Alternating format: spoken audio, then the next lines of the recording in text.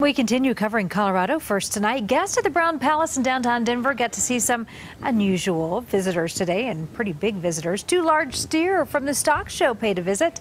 They are the Grand Champion steer and the Reserve Grand Champion, where they presided over the afternoon tea tradition there at the hotel. Always fun. Well, 17-year-old Cutter Bland talked about what it took to get his champion steer ready for this big honor. Probably the beginning of the summer, we went and bought him, and up in Wisconsin, and we brought him down to Texas, where we just worked with him all year long to get him to this point to win Grand Champion. Talk about a tradition. For 74 years, the hotel has welcomed the champions inside there for tea before they were auctioned off.